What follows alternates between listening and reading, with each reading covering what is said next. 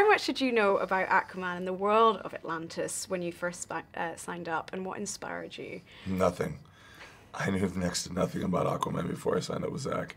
But when Zach told me what he wanted and how he wanted to play this character, I was in, and that was 5 years ago. And, you know, since then, you know, doing Justice League, which is just kind of like a weekend in Arthur's life, it's been awesome because James came in with so much passion, had an exact idea what he wanted to do, and it's big.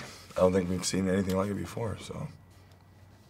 And what can you tell us about the Aquaman that we do meet in this new adventure? And without giving too much away, what does he go through in the journey? You know, it's the ultimate. You know, it's the reluctant king, and it's the man who's, you know, going to take the long road to become king. I think there's a lot of things that I love about Arthur because we don't really see him as king until the last frames of this movie. So it's really about him becoming that. And you get to see him as a boy and what it was like and what it must have been like to be raised that way and also have those powers and not be understood and not know how to harness them.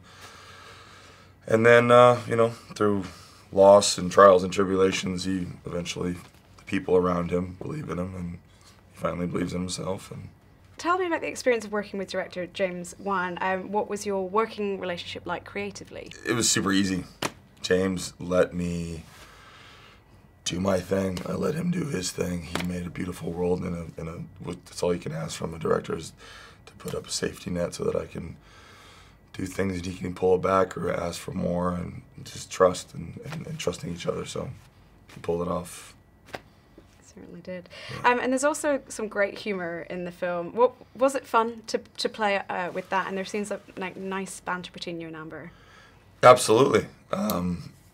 I love laughing, and I normally don't get to play those things, so I hope people like it and get the humor. And obviously, I worked with you, so hopefully we've just got a couple more million to pull off, and if they like it, then we'll do more maybe. And you shot in some beautiful locations along Australia's Gold Coast. Yes. Was that its own kind of adventure for you, and did you sneak away in your off time to take advantage of the stunning locale? I did, yes. I spent a lot of time surfing there, and so my family would go on little surf trips. And but I actually used to live down in Australia for a little bit of time, so I love it down there. It's really the people that make that place super special. And what were your favourite moments or most fun moments of the filming? I had an amazing crew in the cast. I think everyone watched each other's backs, and right, even to this day, I bring a fair amount of people from the movie with me on other shows, and so I probably met the most crew-based that I bring with me, and I love them and try to take care of them. And what do you hope audiences experience when they see Aquaman in the cinema?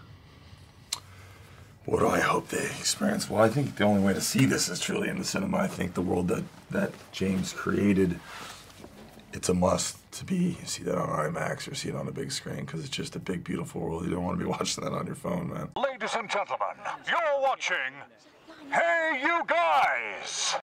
Hey You Guys, huh? Hey You Guys. Is that from the Goonies? It is indeed, yes. Nice. Hey